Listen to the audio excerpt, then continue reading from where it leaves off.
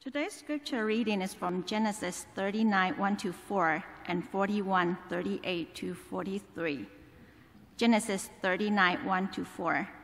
Now Joseph had been taken down to Egypt, and Potiphar, an Egyptian officer of Pharaoh, the captain of the bodyguard, bought him from the Ishmaelites, who had taken him down there.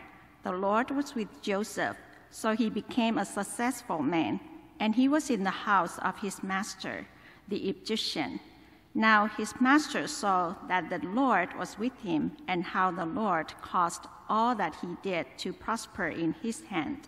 So Joseph found favor in his sight and became his personal servant.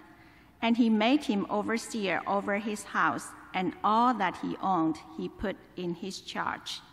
Genesis 41, 38-43.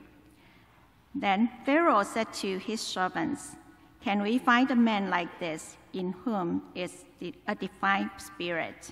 So Pharaoh said to Joseph, "Since God has informed you of all this, there is no one so discerning and wise as you are.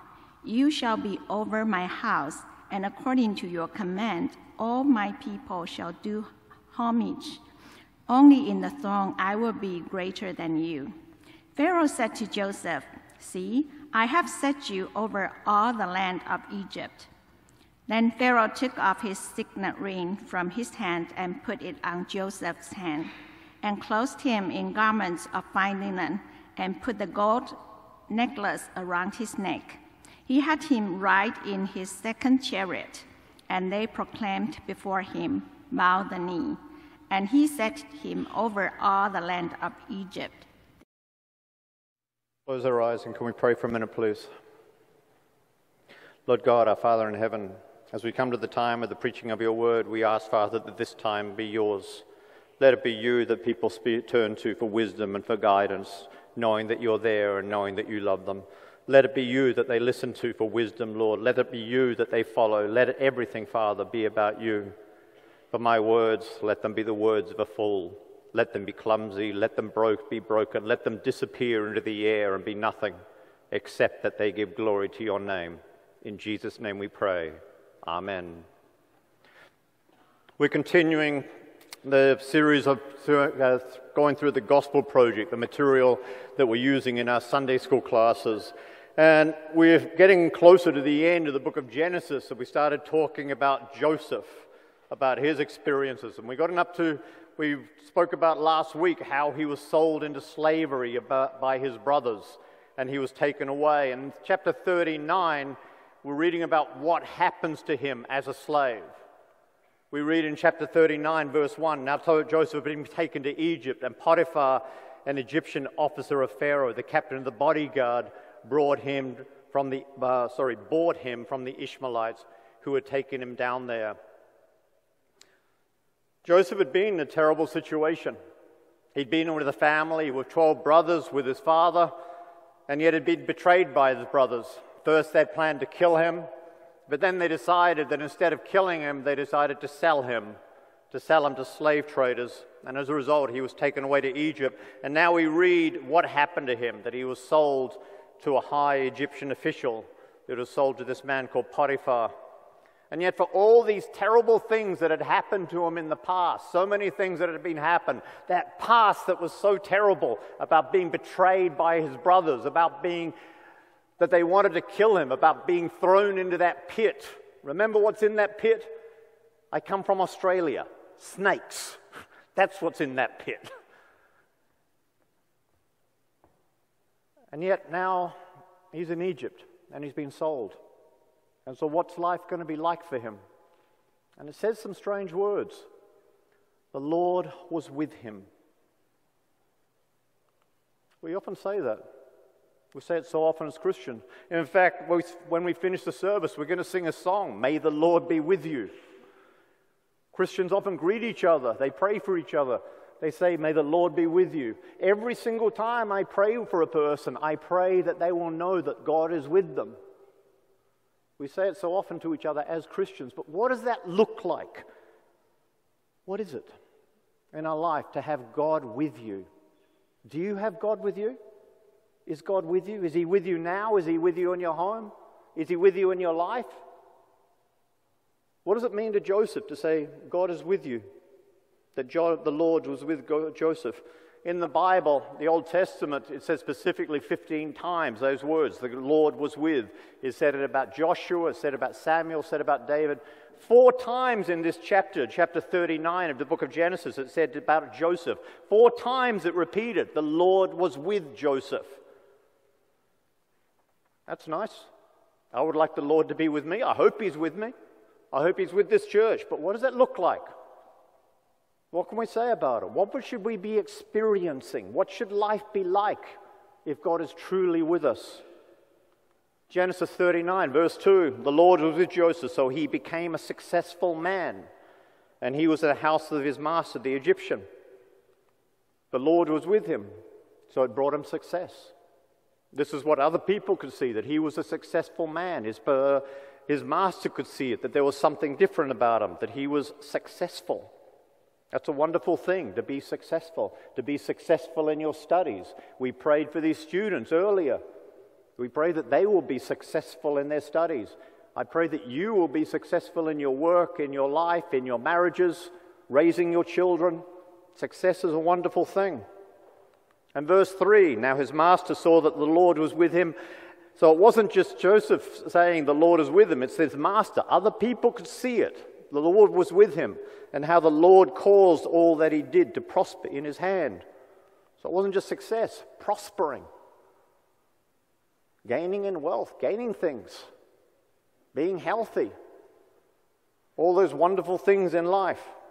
And the master saw it, so it came about that from that time he, that means Potiphar, made him overseer, the boss, the leader in his house over all that he owned. So the Lord was with him. Success, prospering, responsibility. That now he was in a position of authority, a position of respect. And it says in verse 5, and it came about that from that time he made him overseer in his house and all that he owned. The Lord blessed the Egyptian's house on account of Joseph. Thus the Lord's blessing was upon all that he owned in the house and in the field. That's what it should look like. If the Lord is with you. Success. Do you have success? Success in your studies, success in your work? Prospering? Are you healthy, happy, wise? Everything going well for you? Responsibility. People respect you.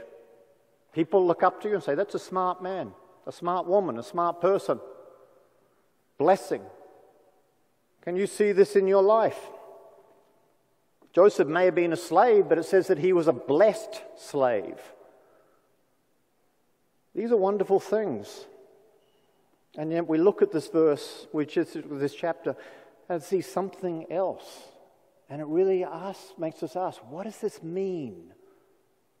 The Lord was with you. What should life be like if that's true for us?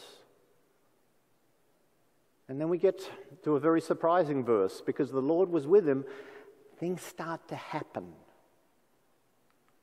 Verse 7, it says, it came about that after these events that his master's wife looked with desire in Joseph and said, lie with me, have sex with me, come and sleep with me, be my secret lover. And so, in addition to success, prospering, responsibility, and blessing, he had to endure temptation. All of us do. Temptation to eat that too much food, to eat that last bit of chocolate. Temptation when you look at a beautiful woman, a handsome man. Temptation to drink that extra cup of coffee that you shouldn't drink because it'll keep you awake all night. Temptation. Where's God then? Well, the Bible says flee, run away. Paul says to Timothy, flee temptation. Okay, that's what he should do. And in fact, that's what if we read it later, that's what he does. His answer to this temptation, verse 8 and 9, but he refused and said to his master's wife, how could I do this evil thing and sin against God?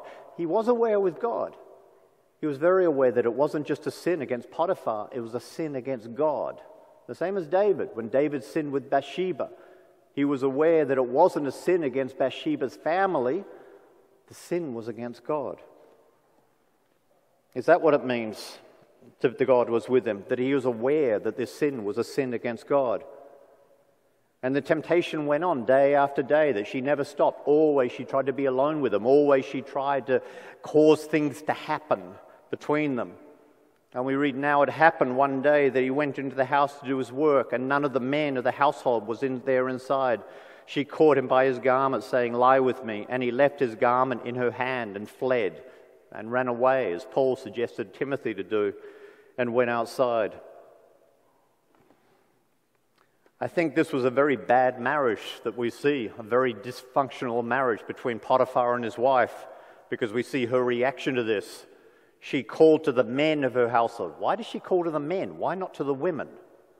Why not to other women in the household? But instead she called to the men of the household and said to them, "See, he," who's he? It's not Joseph, it's her husband. "He has brought a Hebrew to make sport of us." So she starts off criticizing to other men about her husband. And then she changes it. "He," meaning Joseph, "came in to me to lie with me, and I screamed. When he heard that I raised my voice and screamed, he left his garment beside me and fled and went outside." Where is God in this? That he's had temptation and now false accusation saying that Joseph tried to rape her. Where is God, that God was with him? And the master comes home. Potiphar comes home. When his master heard the words of his wife, which she spoke to him, saying, "This is what your slave did to me." She doesn't have a good relationship with her husband. Potiphar's anger burned. And as a result, so Joseph's master took him and put him into the jail, and the place where the king's prisoners were confined, and he was there in the jail. When they say that his anger burned, I don't know if it's really anger directed towards Joseph. Maybe he knows something about his wife and the relationship that they have. Because a slave who tries to rape a woman, the law in Egypt at that time was a slave would be beaten to death. He would be whipped 1,000 times. And this would always kill the person, that he would be whipped until he was dead. And yet he didn't do this. Instead, he chose imprisonment, that he would be imprisoned. But it was not a terrible prison. Well, any prison, I guess, is bad, but it's where the king's prisoners were confined. Not the lowest of the criminals, but people who are maybe that higher level, that better level of criminals. I guess we would call them white-collar criminals in modern society. But either way, he's imprisoned. And we have to keep saying this, that God was with him. He had success, he had prospering, he had responsibility, he had blessing, but now this was gone. Where's God? Where is this God that was with him? He had to go through this temptation, he had to go through this false accusation, and now he's in prison and it's all been taken away from him.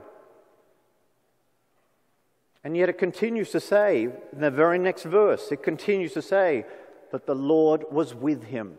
The Lord was with Joseph and extended kindness to him and gave favor in the sight of the jailer. Okay, he's now in jail, but at least he's getting favor. He's a favorite in the jail. The jailer is nice to him. The jailer committed to Joseph's charge all the prisoners who were in the jail, so that whatever was done there, he was responsible for it. And in the end, it says a similar sort of thing. The chief jailer did not supervise anything under Joseph's charge because the Lord was with him. 4 times it says the Lord was with him. And whatever he did, the Lord made it prosper. When you read the Bible, you read things once, pay attention. You read things twice, really pay attention. 3 times, that means God has put lights around it, big circles around it, sort of big things pointing, saying, this is something you should pay attention to. And this is not 3 times, this is 4 times. He said the Lord was with Joseph, the Lord was with him. And so now he's in jail, but we've gone back to the good things. Success, prospering. Well, he's in the jail, but he's in a good situation. He's given responsibility again. The chief jailer likes him. And so he's gone back to the good things. But what happens now? He's going to meet other people in this jail. And then it came about after these, the cupbearer and the baker from the king of Egypt offended their lord, the king of Egypt. Now, we don't know what they did that they offended him. But if you think about it, the cupbearer, he puts the cup of wine into the Pharaoh's hand. The baker, he's baking food for the Pharaoh. It doesn't say in the Bible, but I'm going to make a guess what happened.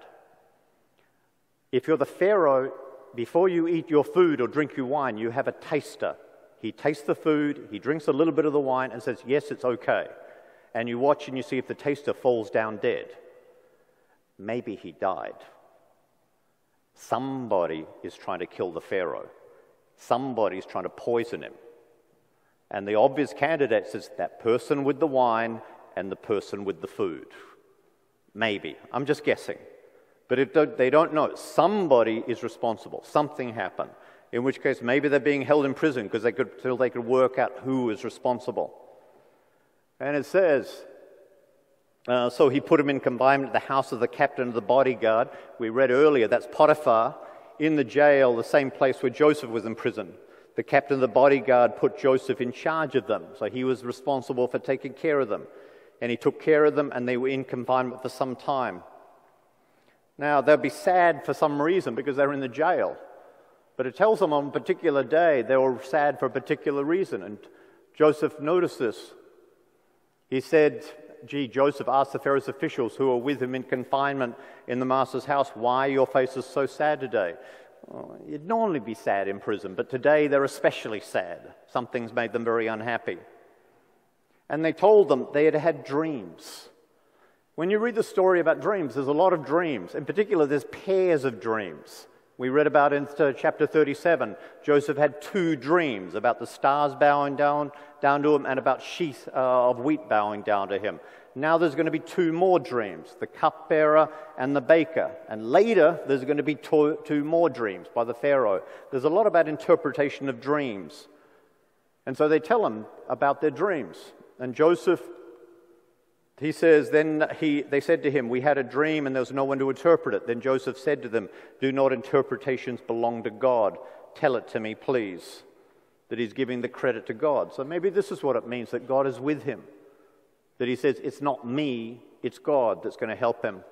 The cupbearer's dream, a vine with 3 branches with ripe grapes on the branch, that he squeezed the grapes into Pharaoh's cup, and he gave the cup to Pharaoh. And Joseph said to him, this is the interpretation of it. The 3 branches are 3 days. Within 3 more days, Pharaoh will lift up your head, meaning look me, meaning be kind to him, and restore you to your office. And then he made a special request. Only keep me in mind. Remember me.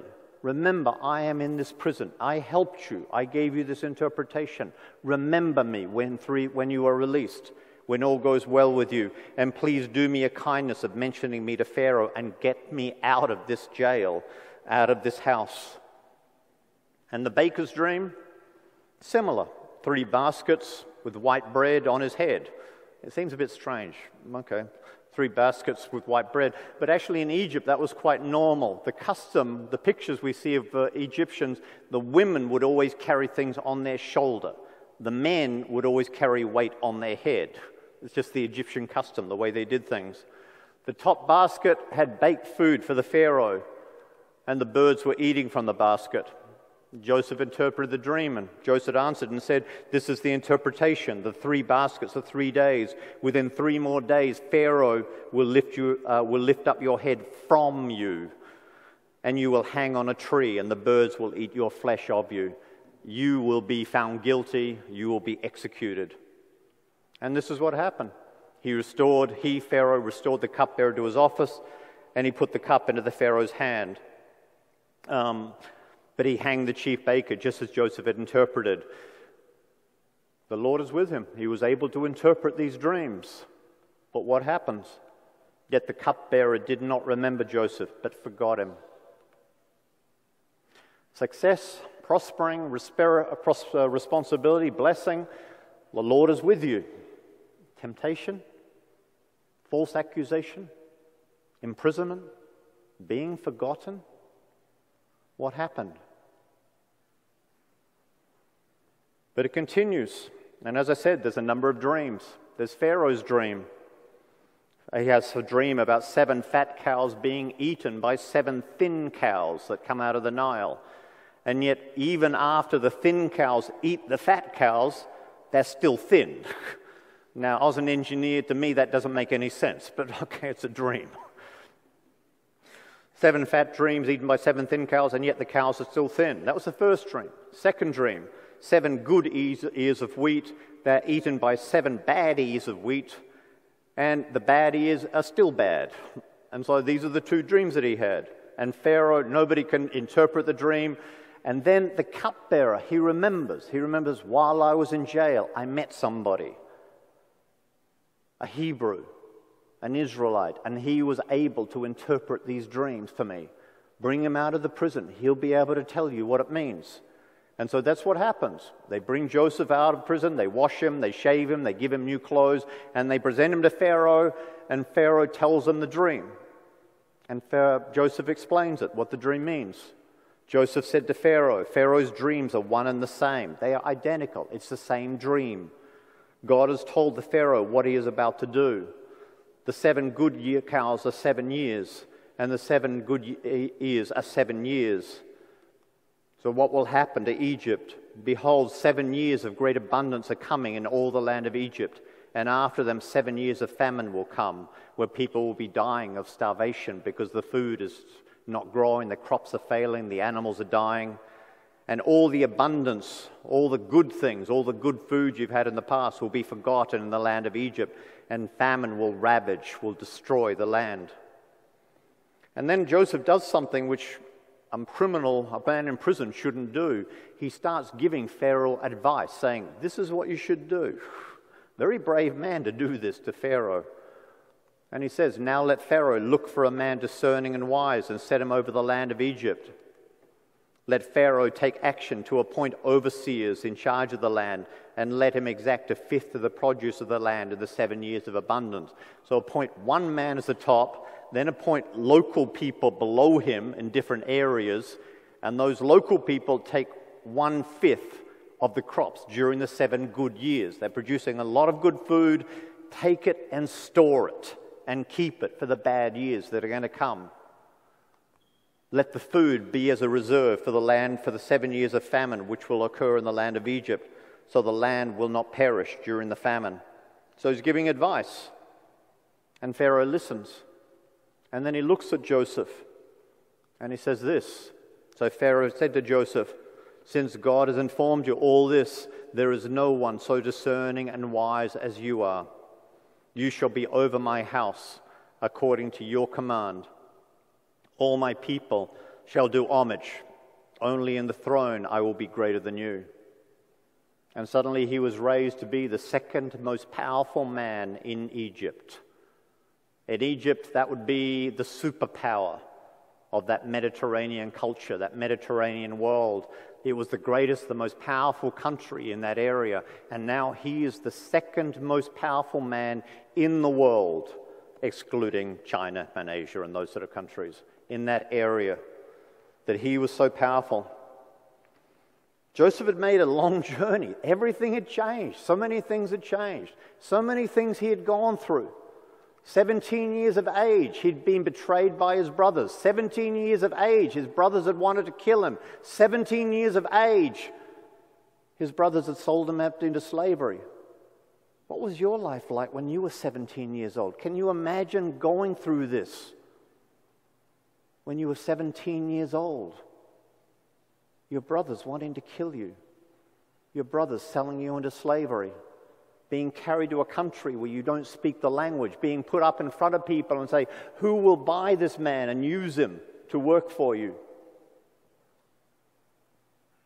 And then imprisoned, and then falsely accused, and all these things that were going on. And now, 13 years later, when he's 30 years old, he stood before Pharaoh and was made the 2nd most powerful man in that Mediterranean world. The Lord was with him.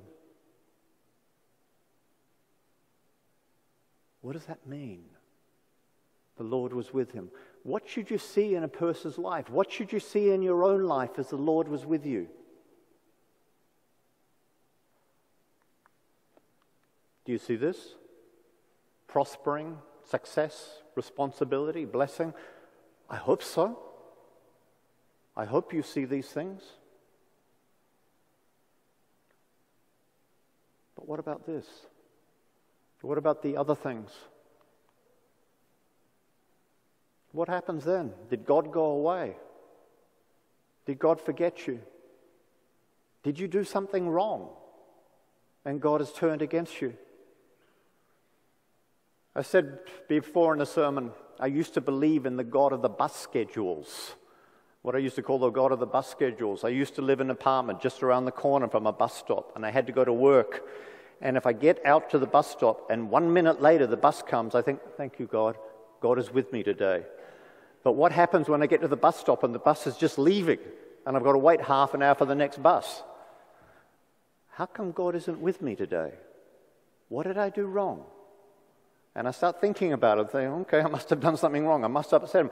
Because that day, God's with me. This day, he's not with me because I just missed the bus. But how often we say that? When we look at the good things, we say God is with us. But what about those times of sickness? What about those times of grief? What about those times when we go through transition, when we're not sure of the future? What about those times? How do you look at those times? How do you see them?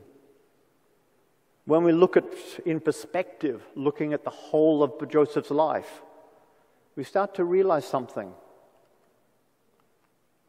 If he hadn't been a slave, he wouldn't have met Potiphar's wife. If Potiphar's wife hadn't betrayed him, hadn't falsely accused him, he wouldn't have gone to prison. If he hadn't gone to prison, he wouldn't have met the cupbearer. If he hadn't met the cupbearer, he wouldn't have met Pharaoh and become the second most powerful man in Egypt. God is with us through the good times, but also those bad times that he's also with us. Those times when we feel, where is God? Those times when we feel that he's left us, those times of sickness, those times of grief, those times of sadness, those times of pain, those times of difficulty that we all go through. I became a Christian very late in life. I wasn't brought up in a Christian family. I was baptized in this church. Very few people in Australia are Christian now. And so I never went to church when I was growing up. And I said, 38 years old, a voice spoke to me and said, turn to God. And for a long time I said, from that time, God is with me. What about the time before? What about the time growing up in my family? What about the times in Australia when I never went to church? What about the struggles I had in Australia? The struggles I had when I was traveling around the world? Where was God then? Was it only after 38 years old that suddenly God was with me? And before then, Nick, who's he?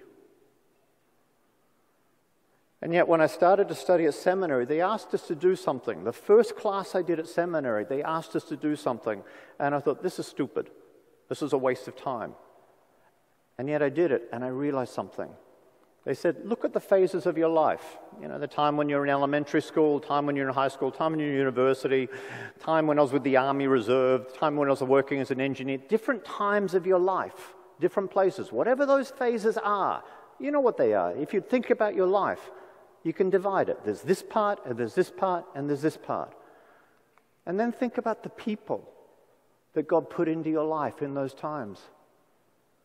When I was 9 years old, I wasn't Christian, but my best friend was. And I met his mother, and she was the first person who told me the gospel when I was 9 years old. I didn't become Christian. She never knew. But one day I would be a pastor. But one day I'll see her and I'll tell her.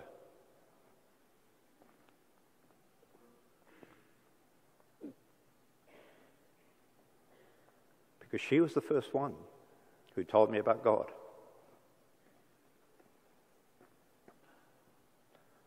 And all of you have got people, those people that change your life, people that give you a new direction, people maybe that hurt you, but because of that you become a different person. You start to reevaluate, you start to change, you start to realize what is really important and particular events. And I drew this whole chart of my life from when I was born, the earliest I could remember, up until starting my study at seminary. And I looked at it, elementary school, high school, my university time, working as an engineer, traveling, Taiwan. And you know what I realized? God was always with me. Always. From when I was born till this moment today, God is with me. Through the difficulty, through the pain, through the good times and through the bad, God is with me. And He's with you. In the morning when you wake up, He is with you. In the night when you go to sleep, He is with you. When you're sick, He is with you. When you're sad, He is with you. When you're lonely, He is with you. And He uses all of those times in a special way to bring you to Him, to bring you to be the person that He wants you to be. The good times and the bad times. We all want those good times, the success, the prospering, the responsibility, the blessing. But we will have the other bad times. Jesus had them too. He had temptation. He had false accusation. He had imprisonment. But let us say one thing in this church.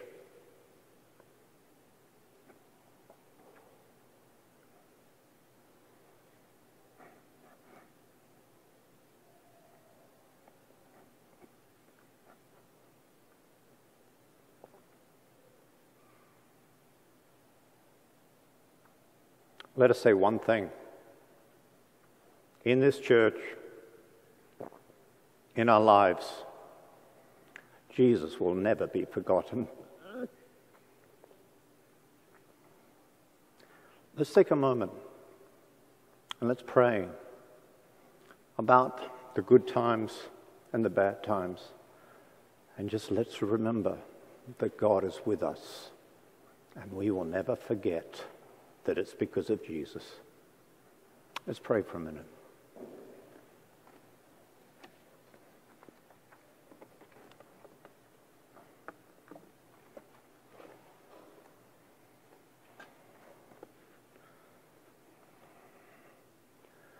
Lord God, our Father in heaven, we confess to you, Lord, that there are so many things that we go through that confuse us, so many doubts, so many things, Father, that say, where are you? And yet you are with us.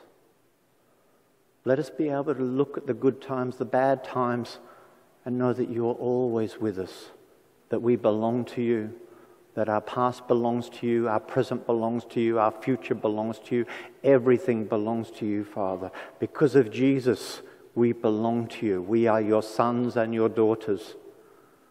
Let us never forget that, Lord. Let Him never be forgotten.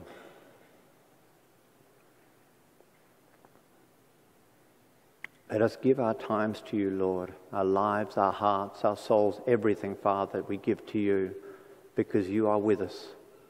Emmanuel, God with us, day by day, every day, you are with us, and we thank you.